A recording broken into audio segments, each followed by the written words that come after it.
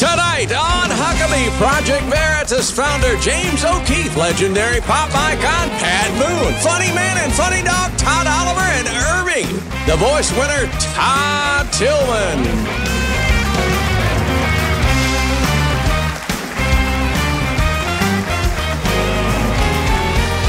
That's Trey Corley in the Music City Connection. And I'm your announcer, Keith Bilbrey. And now, here's Mike Huckabee!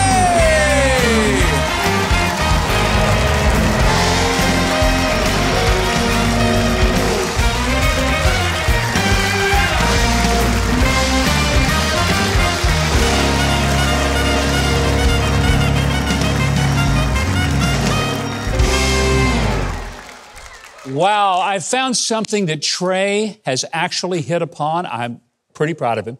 He is wearing a Kansas City Chiefs jacket tonight. And my son-in-law, Sarah's husband, is from Kansas City. So guess who we will be rooting for in the Super Bowl? The Chiefs. Absolutely. Yes, we will.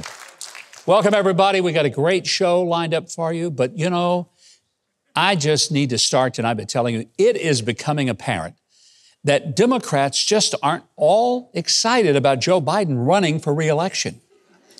They're not. And it's also clear they aren't sure that he can go the distance in his first term. I mean, his mumbling and fumbling and bumbling, his every utterance, his alternating between yelling and then using a stage whisper.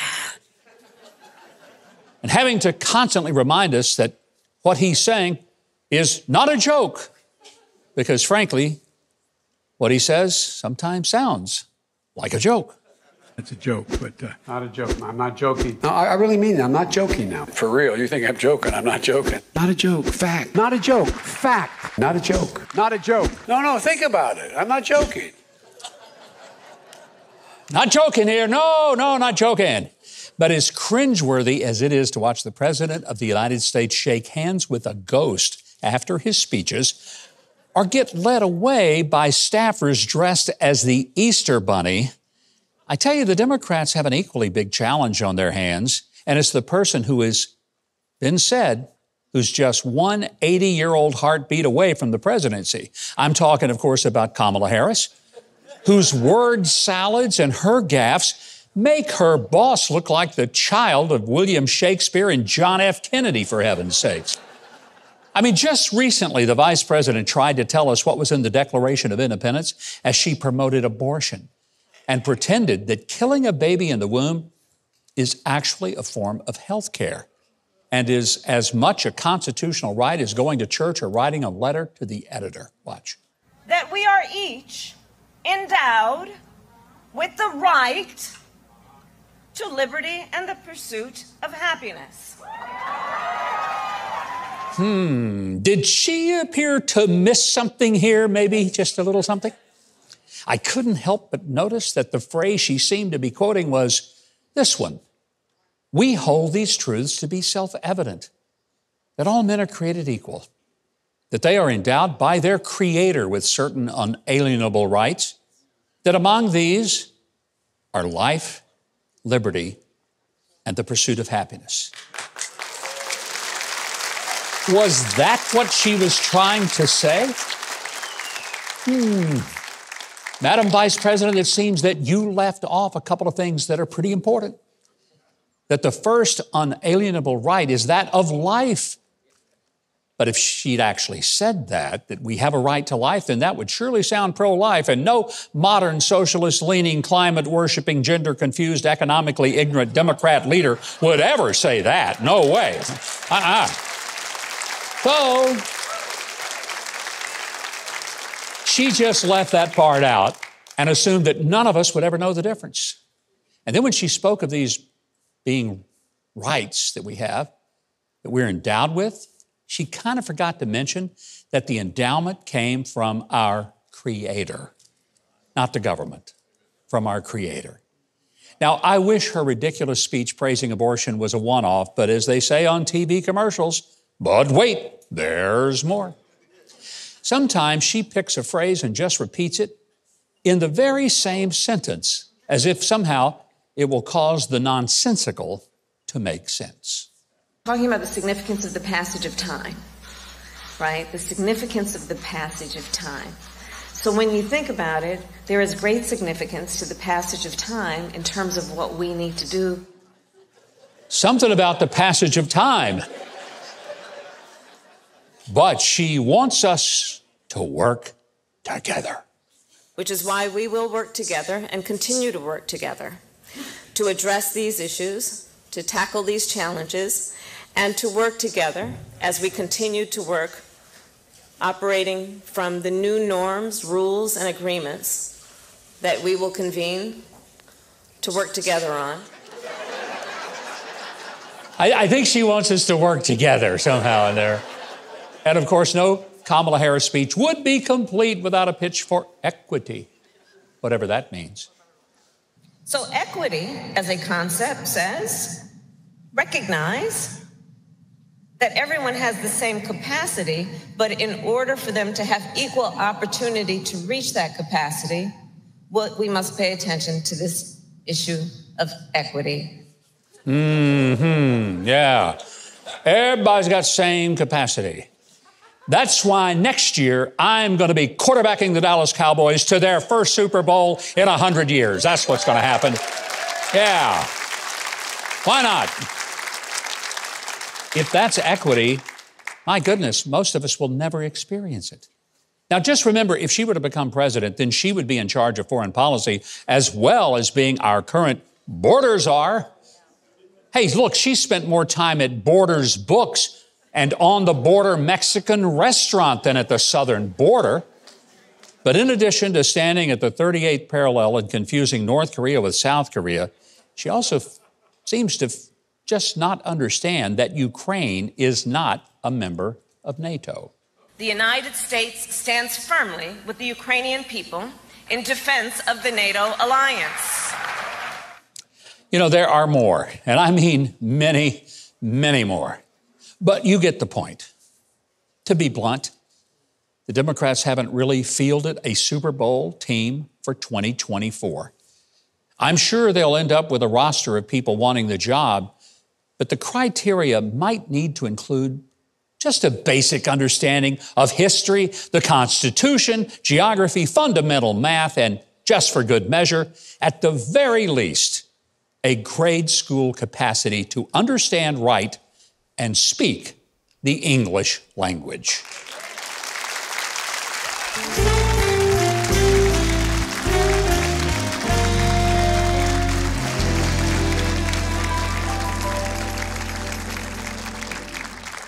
Well, according to some people, my next guest is an American political activist and provocateur who founded Project Veritas.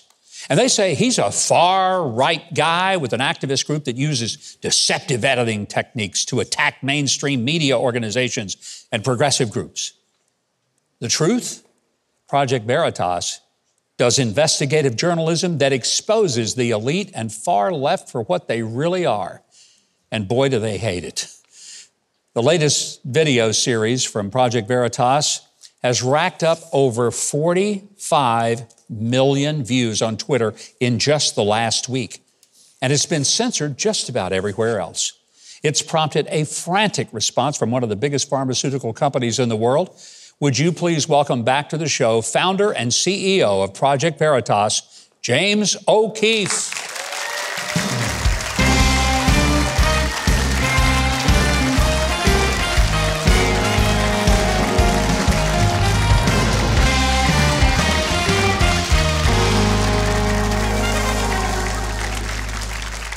James, welcome back to one of the places where you are actually loved and respected. It's not true for most talk shows, right? Well, not like New Jersey and New York, I guess, right? Not like that at all. What a week you've had. You've had two major disclosures of interview with a Pfizer pharmaceutical executive, and it's been explosive. Summarize for us what you really have been able to, I guess, inform the American people about. Well, this is an undercover investigation into Pfizer. A director at the organization who was caught on a hidden camera, and he was talking about how they may be mutating the virus. And he doesn't want anybody to know that Pfizer is doing this, and he says that it would be bad for the American people, but good for Pfizer. He repeatedly says we don't want anybody to know. So this video is the most watched video in Project Veritas history, like you said, 45 million. In a week. That's what we got to... In 1 week. In 1 week. In 1 week. This is a massive, massive story, perhaps one of the biggest stories ever because it affects everyone. It's gone global. Yeah. And the American media has not really covered it. The legacy media won't touch it. Well, and that's what I was going to ask. How many minutes has CBS, ABC, NBC given to this story? Because it is a huge story. Well, as we say at Project Veritas, they are brought to you by Pfizer. There's a commercial imperative that dominates major media, and there tends to be a nexus there that I think prevents the major media from covering stories like this. Pfizer did put out a statement on Friday night, and they didn't deny our revelations. They didn't deny this man worked for him. In fact, we obtained documents within Pfizer showing that Jordan Walker works for Pfizer, but media refuses to sort of ask the questions and do the reporting. So they just don't cover it, but 40 million people have watched the video. But when it gets out in the news, it's not that they want to cover what you were able to expose. They always want to say, but his methods. Right. His methods were unethical. So let's talk about your methods. These are people who cough up this information to you. How do you go about getting somebody to say the things that are as truthful as they seem to be, and they're saying it out of their own mouth? How's that happen? Well, first of all, they don't know that they're being recorded, and they don't know that the person they're talking to is a journalist. And traditionally, in journalism, you identify yourself, hi, I'm Jones from the Washington Post. Yeah. But people are not going to be honest with you if you do that. So we use hidden cameras. We build rapport with these subjects. We take a few meetings with them. Sometimes we meet them on the street. Sometimes we meet them at conferences. We meet them online. Sometimes we get a tip. Sometimes we have a whistleblower. And like we've had in this story, where people on the inside give us information that helps corroborate the story. This is what investigative reporters do. But something happened in journalism in the last 30 to 40 years. And it used to be that people would sort of run towards the powerful with a camera, or with Mike Wallace before I was born with the microphone. But now it seems like the legacy media represents the people in power and run towards all of you, distributing their message to you. So it's all been so twisted. So the only way to untwist it is to utilize these techniques so that we can see the truth, not just through anonymous sources or according to people familiar with the situation. You can see the guy's lips moving when he says it. So when you confronted Dr. Walker, an employee of Pfizer, and this first came out, he was not exactly happy about this. Is that an understatement? Understatement of the century. Yeah. This is one of the most riveting and extraordinary things you'll ever see. That video has 15 million views or so, and I walk into the pizza restaurant. I sit down. Remember the old Chris Hansen To Catch a Predator stuff? Yeah. Well, I sat down. I said, "Is this seat taken?" He gets up. He says, "I'm literally a liar." So he's telling me that he's lying, but he's asking me to believe him in that moment that he's telling the truth. And then he attacks the iPad that has the videos on it. He starts smashing the iPad on the ground, assaults the camera crew, and calls the NYPD. And then the owners of the restaurant lock the doors with us inside, which arguably is some type of false imprisonment, before they unlock the doors and we leave. This is amazing video. But it shows that he's caught, and he doesn't like the fact that he's caught, and he got violent. What has Pfizer said? As you said before, they didn't deny that he worked for them. Are they saying, look, everything he said is just nonsense? They made some admissions. It was a kind of an admission, although it was sort of buried in gobbledygook, but you could see it in there in the text of the statement they put out. And then 30 minutes after that, YouTube takes down the video. YouTube takes down the video, and YouTube, is owned by Google, says that there's some misinformation in the video that violates WHO and scientific guidelines. And I wasn't making any claims in this video. I'm quoting the Pfizer guy. This is their own guy talking about this stuff. It's not Mike. They're going to say it's James O'Keefe's claim. Project Veritas doesn't make any claims. Yeah. We report things in an extraordinarily transparent way because you can see the people's faces. We don't ask you to trust me. You show it. But they focus on the techniques because that's the only thing they can focus on. There's no the story's so bulletproof that they have to attack the messenger. Well, I want to get into some of the things that were revealed in those conversations with Dr. Jordan Walker, because it is just really frightening for all of us. Tell you, I could talk to James for hours. It's a good thing we're going to keep him here after the break. We'll be right back. Weird news you may have missed is still ahead, and the winner of The Voice, Todd Tilghman, performs. You're watching Huckabee.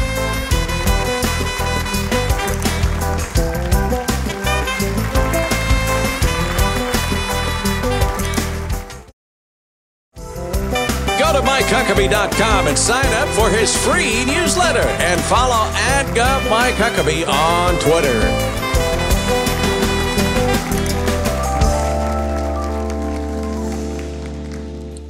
Welcome back. We've been visiting with the founder and CEO of Project Veritas, James O'Keefe. James, thanks for staying with us. Before the break, I said I want to get into some of the things that he revealed to you. This is not stuff that you said. This is stuff he said. And some of it was stunning, that they have some concerns at Pfizer. This is what he revealed, that there are some medical conditions long-term that are related to the vaccine. What are some of those that he talked about? Well, I mean, the most recent video, we talked about women's fertility being affected by the vaccine, and very concerned about that. This guy was mRNA scientific planning expert. This is no low-level employee. Yeah. This guy's a Yale-educated. He's got his doctorate. He's 3 steps below the CEO of the company. He's talking about mutating the virus. He's talking about we don't want anybody to know that we're doing that, so we can develop a new virus and combat what's going on. He talks about experimenting on animals, which I found very unusual, because I wonder where PETA is. Yeah. Putting the virus in monkeys and having them infect other monkeys. And he says that this is all very good for Pfizer and very bad for America. That was interesting. I saw that quote, and I had to read it 2 or 3 times to make sure that I understood right. Good for Pfizer, bad for the And that's American what the story is really about. It's about deception. Because I'm not a scientist, and I don't claim to have a position on any of this. My job is to expose liars, cheats, and thieves. Yeah. And if these are the people that are running our medical scientific communities in this country, I mean, as Dr. Malone said, the gentleman seems to have no moral compass whatsoever. And it's all sort of revealed on video.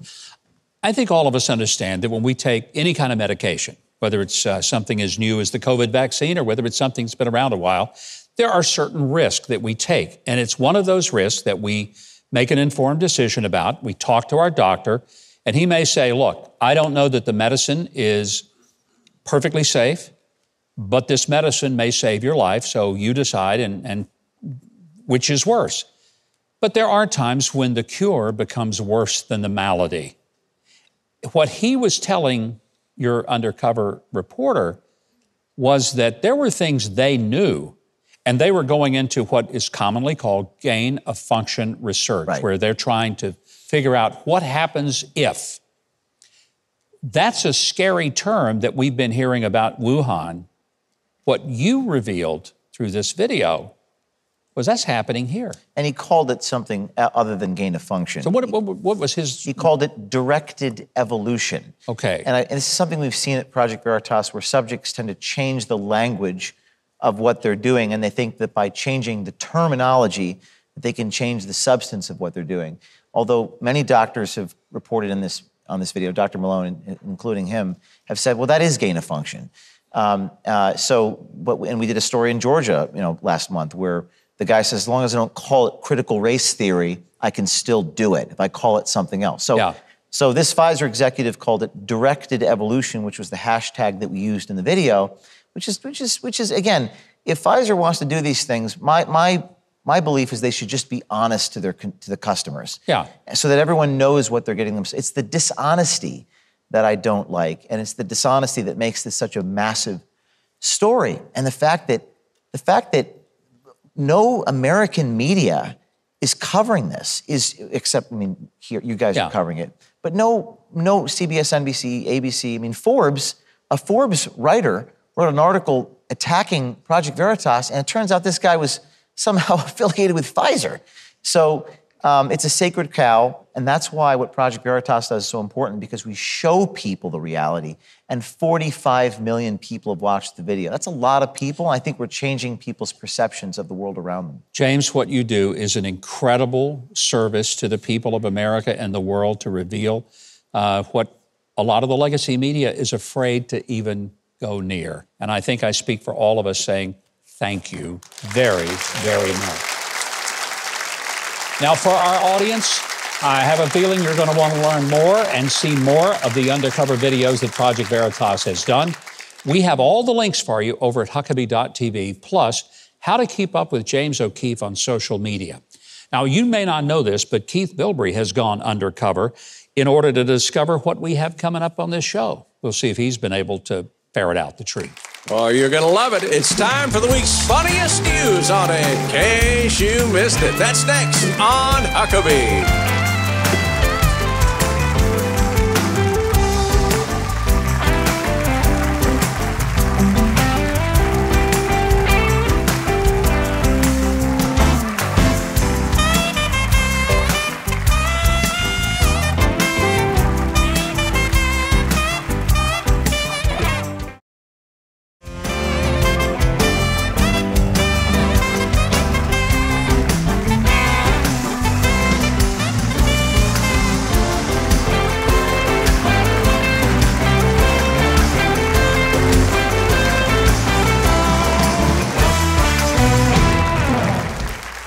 You know, we love the music that we get to hear here in the theater during the show that is provided by the one and only and the best band in the land, Trey Corley, and the Music City Connection. Thank you, sir. The best. You know, I've told you about the steps of the Apostle Paul Mediterranean cruise that I'm going to be leading October the 29th through November the 7th of this year aboard a luxury cruise ship with special guests Larry Gatlin, Shonda Pierce, and many others. We got the entire ship just for our group. So if you've been wanting to travel again with a group of like-minded people and have a whole lot of fun, go to thegreatesttrip.com and sign up and go with me. Once the limited number of cabins are reserved, the opportunity closes. So go quickly. Well, from mammoth meat to fire ants, we've got the news that'll ruin your dinner on this version of In Case You Missed It.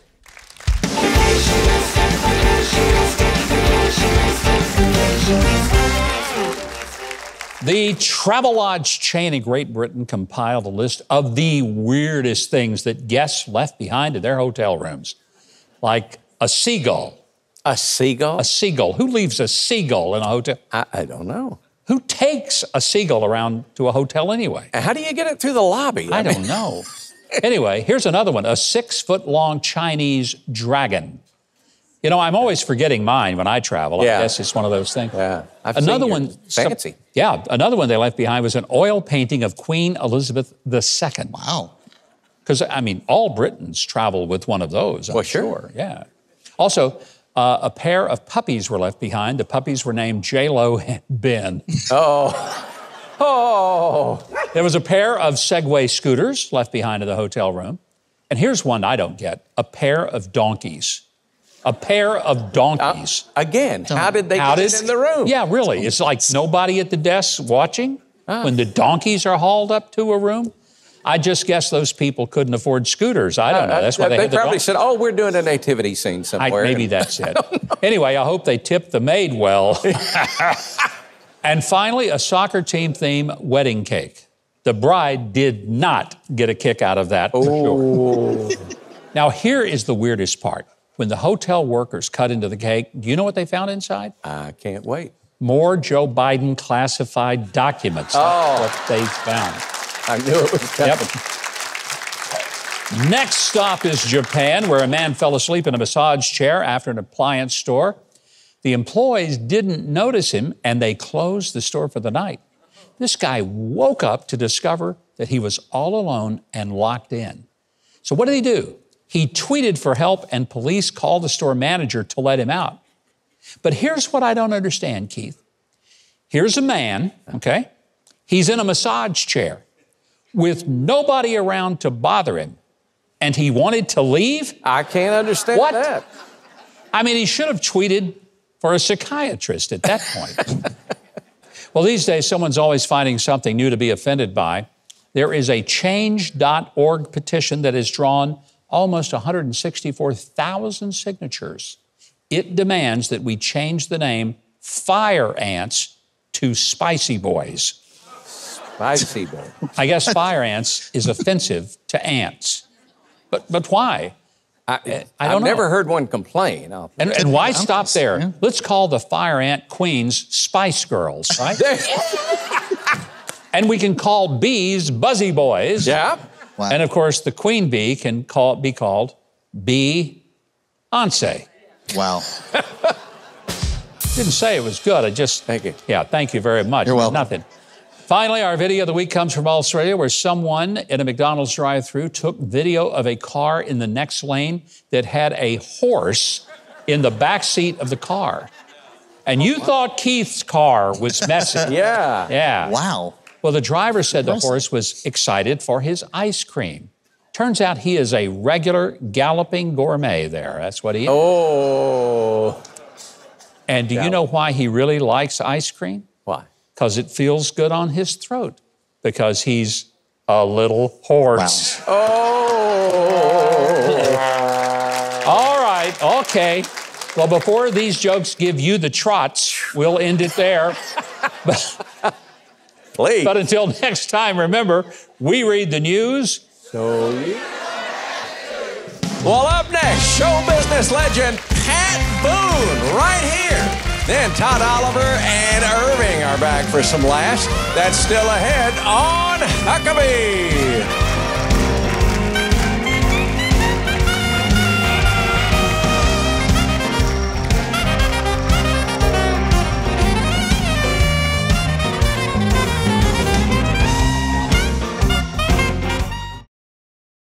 Samaritan's Purse is in Alabama, providing relief for those impacted by the devastating tornadoes that ripped through many homes and businesses.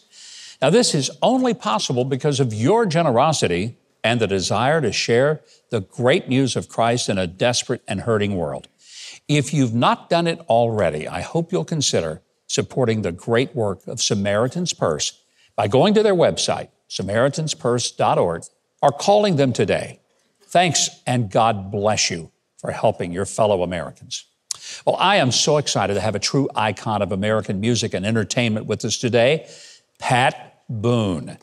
Pat has been, yes, it is the reaction that we just spontaneously give because Pat's been entertaining us for 70 years, and he's got a lot of stories to tell, and he does it in his typical smiling fashion in this new book, which may be one of the most important books that's on the market right now, and it's called If, the Eternal Choice We All Must Make.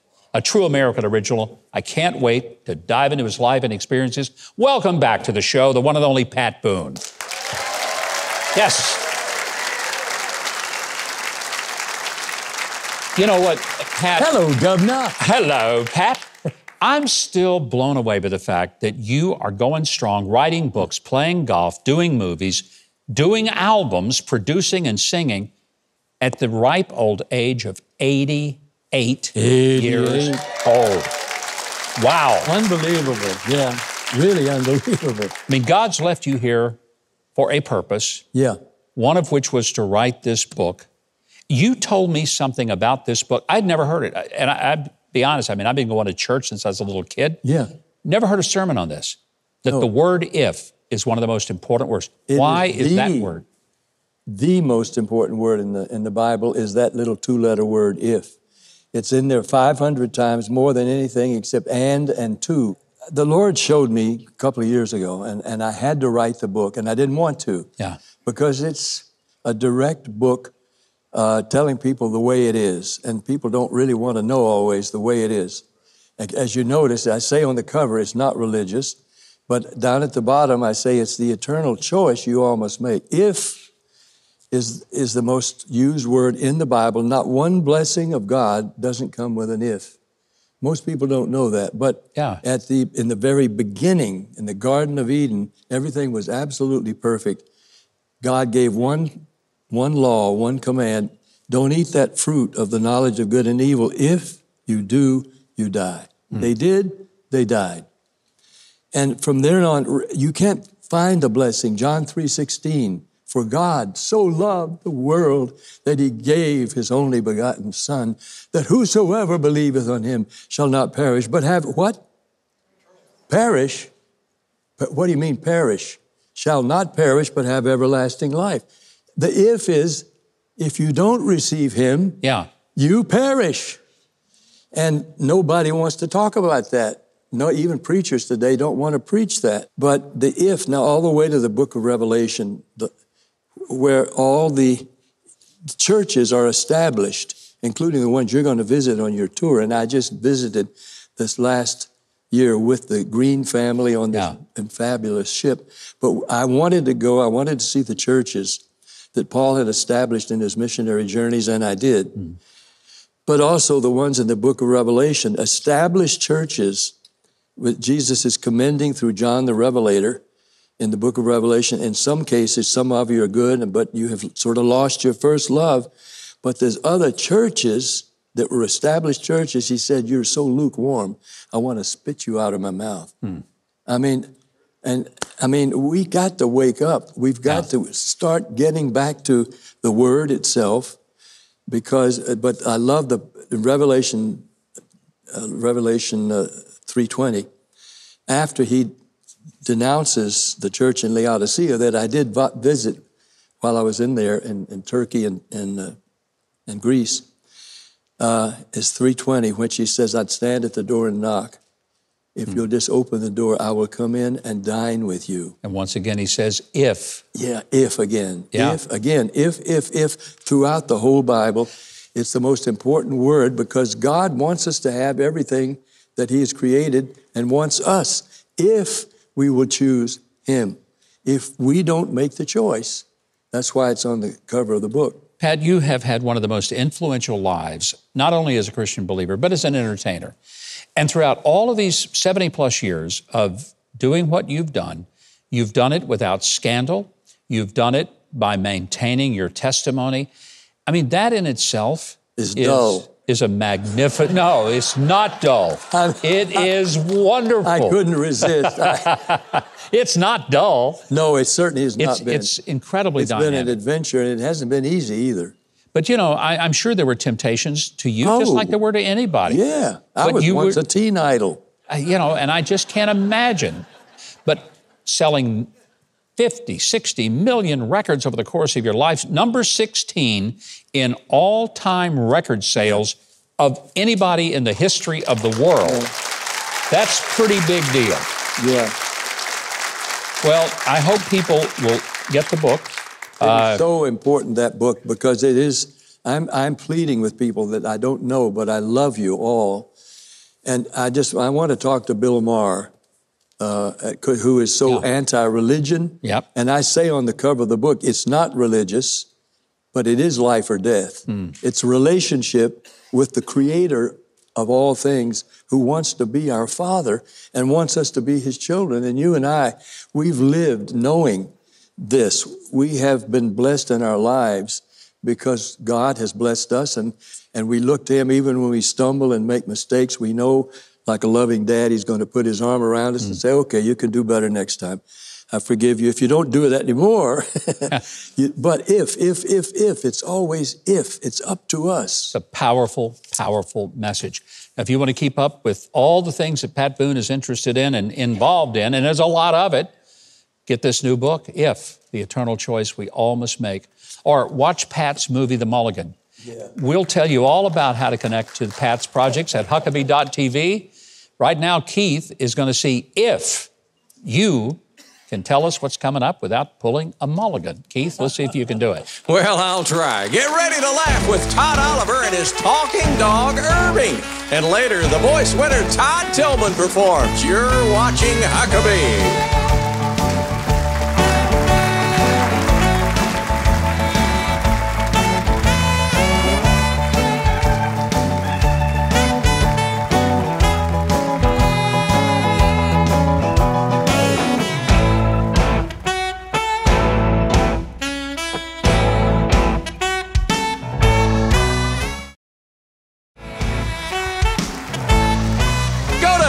on TV and get your very own Made in the USA Huckabee mugs, t-shirts, and more.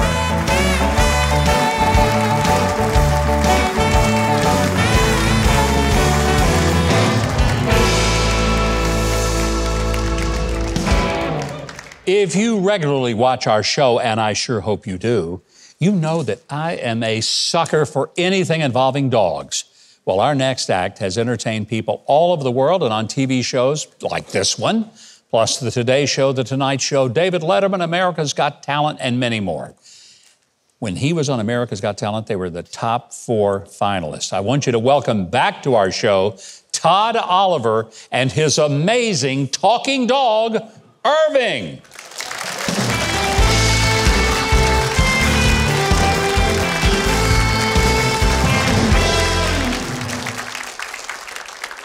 Oh, that's a good boy. Well, hi, if you love dogs, let me hear you say woof. Woof. Well, then you'll love my dog. This is Irving. He's a terrier. He's 6 years old. He's very talented. I think you'll like him. Irving, you want to say hello? No, I'm good. Can you acknowledge the audience? Looks like old people and their parents. I'm sorry he didn't say that. I know, you did. I just do the mouth. How can these guys laugh when I talk? Because dogs usually bark. Yeah, the dumb ones. Why are they dumb? They got a one-word vocabulary. Woof. So, imagine using only one word all the time. They sound dumb, I suppose. Go ahead and ask me. I'll show you.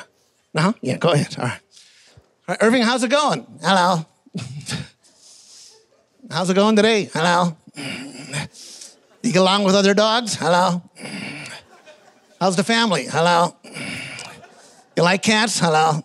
Okay, that's enough. Hello. We've heard it. Hello. Listen, no. We'll talk about something else, huh? You're drooling. So the old dude in the front row. You apologize, mister, I'm sorry. That's better. That you're drooling on the lady next to you. Oh, no. No, listen, hey, these people came here to see a trained dog. Well, then you better go find one. No, listen, when you found out you could talk, what's the first thing you did? Called Domino's, ordered a pizza. How'd you pay for it? I didn't have to. The guy showed up. I said, how much will that be? He dropped the pizza and ran like the devil. Okay, all right, very good, all right.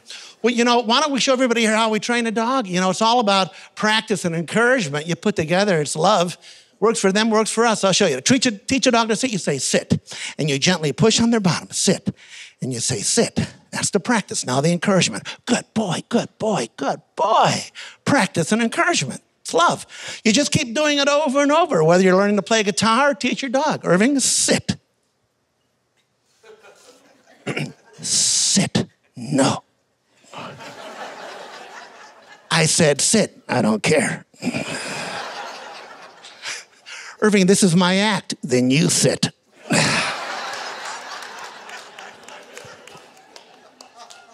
Good boy.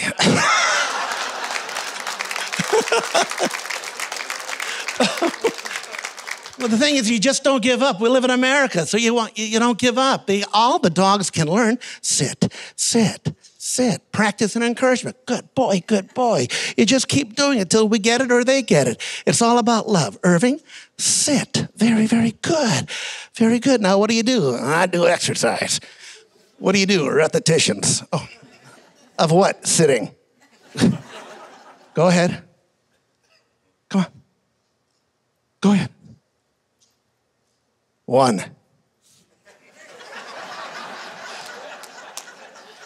Done. Good boy, good boy. A few years ago, myself and Hall of Fame songwriter Dennis Morgan wrote a song for Irving. It's called Man's Best Friend. And this is dedicated to all of your pets and all of your loved four-legged friends. Irving, can you sing? Now, go ahead. No, you go ahead. All right. You can do it, come on. I wag my tail every time I look at you. Right by your side, no matter what you do. I'm man's best friend.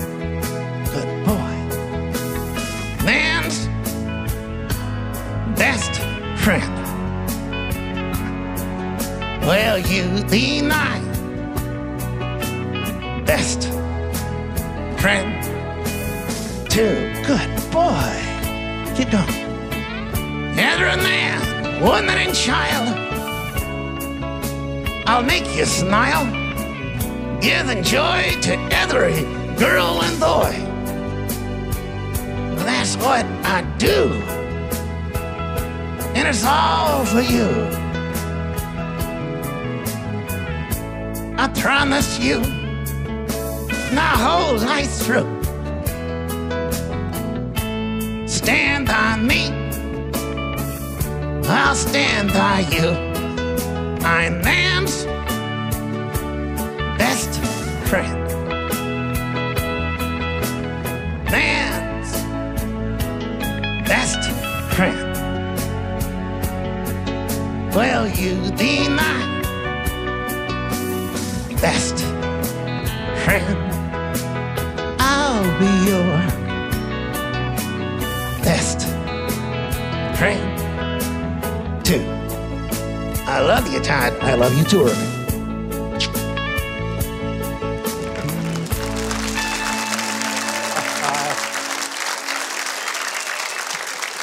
Give it up for Todd Oliver and Irving.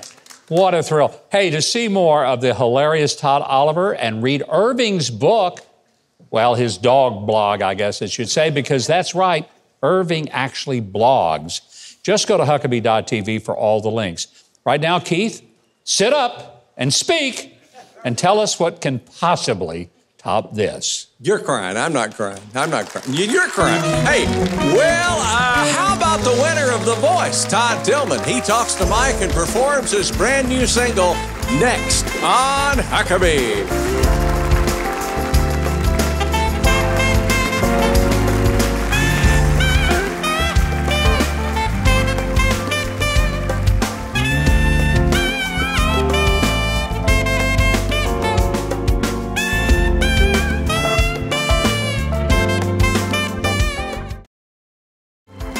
Join Huckabee next week for a Valentine's cake recipe with Stephanie Wise and country hit maker Craig Campbell performs.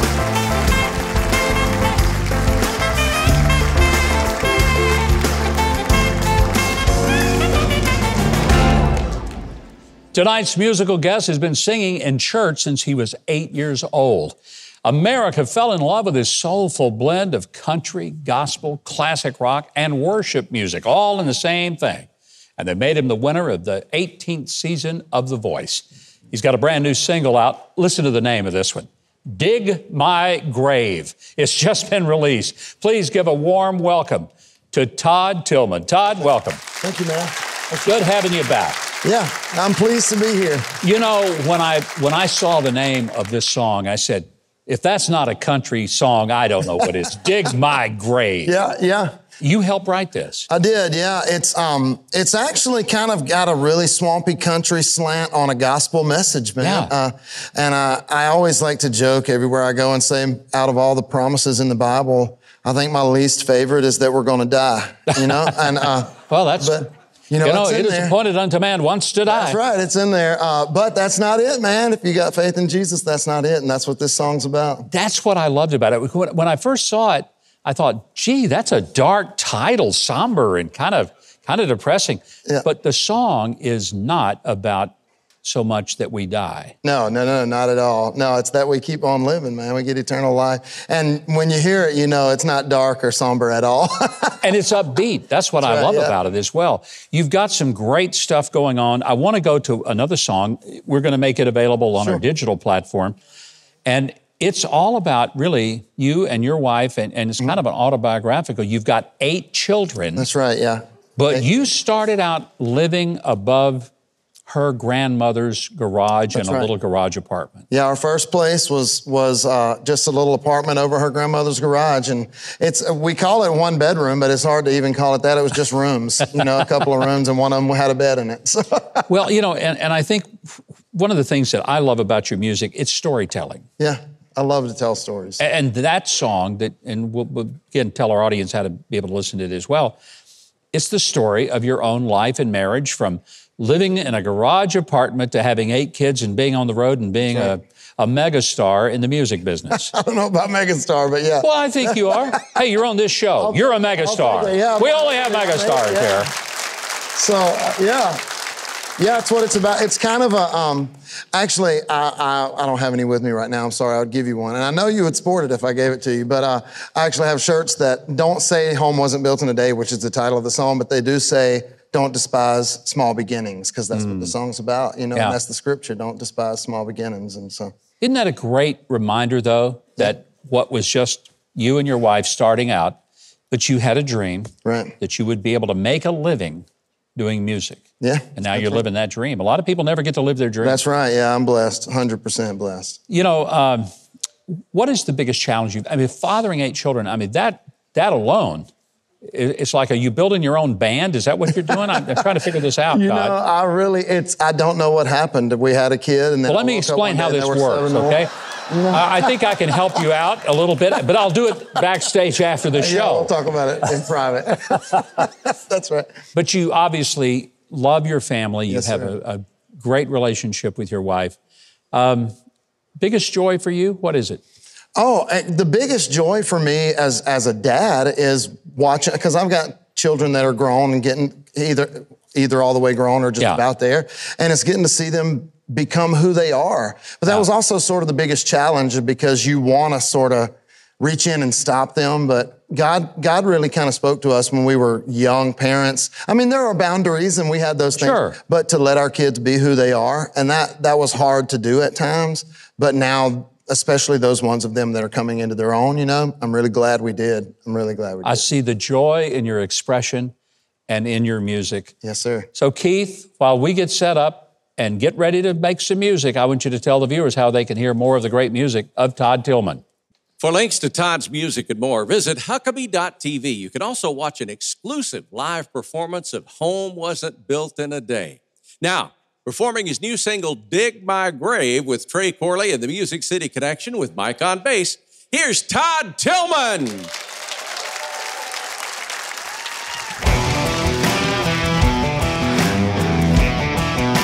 All right, come on, y'all, clap your hands if you want to. Here we go. If you're alive, you're dying. You can't live this day again. The clock just keeps on spinning. Everybody fears the end. But a 6-foot hole in the clay won't be enough to stand in my way. You can dig my grave, but I won't stay in it. On that getting up day, I got a one-way ticket. Lay me down in the cold hard ground, but it's just the beginning. You can dig my grave, but I won't stay in it.